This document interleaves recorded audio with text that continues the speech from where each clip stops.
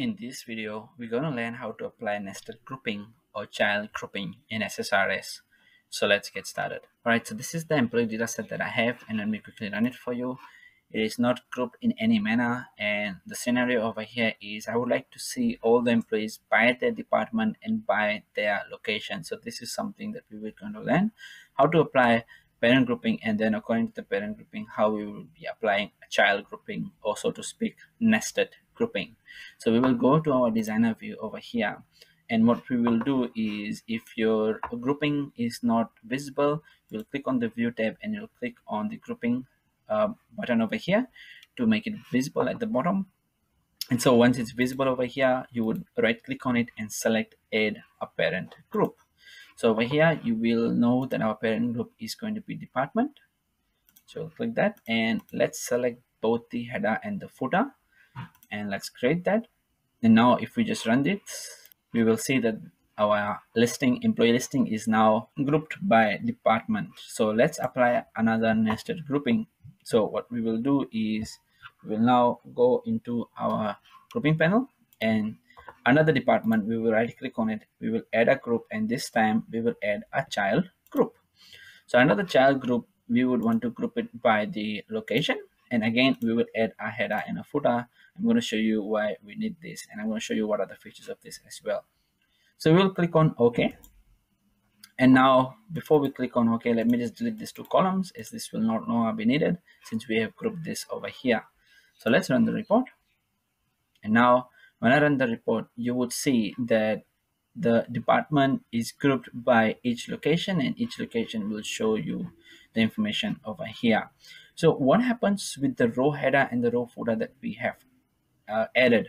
Okay, so at the top line over here, this is the parent header, as you can see, and this is the group header, as you can see over here. So now what we will do is, if I go next, as you can see, the header gets removed. So I'm not able to see what does this column indicate, what does this column indicate, and so forth. So what we're going to do is, instead of placing our header on top, place our headers on the parent grouping, rather on the nested grouping, because if I click on next, the parent grouping gets removed. So we would want to keep it within the nested grouping. So we'll go into the design tab, and as you can see, this is the nested grouping over here. So what we will do is we'll just copy this, hold it and drag it across to copy it, and then we will paste it over here. And we don't really need this anymore. So what we can do is we can just delete this, and now let's run it. And so if you can see now, what it has done is it has applied the footer onto our nested grouping. So if I click on next again, I would be able to still see the employee code and the details over here. Now if you want to apply it on top on the main parent group, then we can go to our design.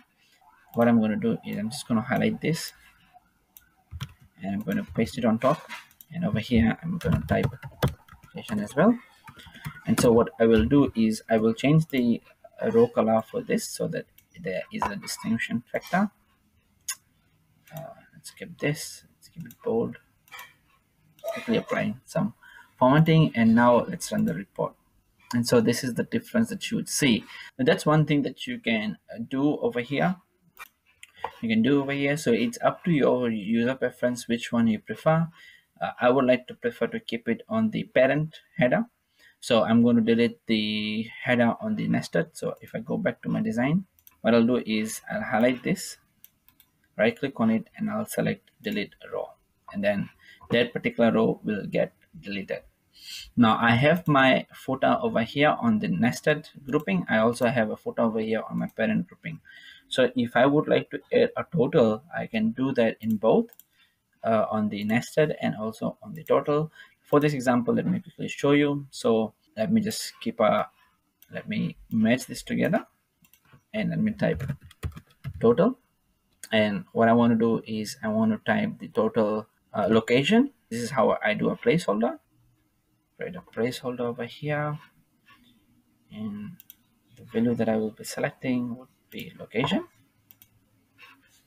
Okay, so total location is, and then over here what I will do is I would put a sum on my location. So I select location, I can select employee code as well. No need to select location. Right click on it and I will summarize it by the total count. And I would put this, I think, towards the end, make it bold and gray, different color coding. There you go. And then what I will do for the last one is I'm going to match this.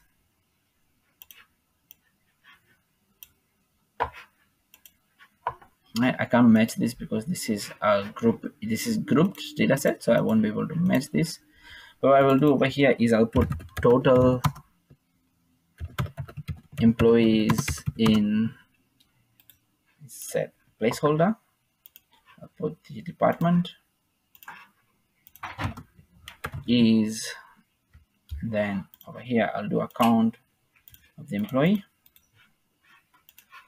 Double click on it, right click, summarize by, and select count. And so I would make this bold, apply some basic formatting very quickly. And now let's run this report. So when you run the report, you'll see the total Oakland employees is 5.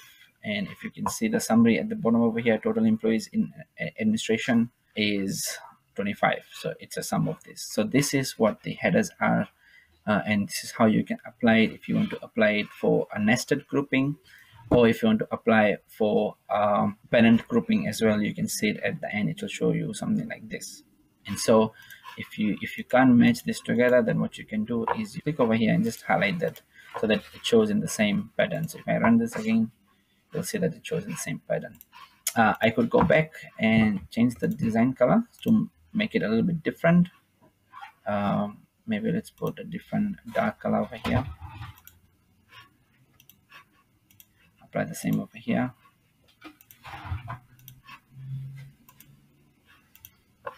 And total employees in.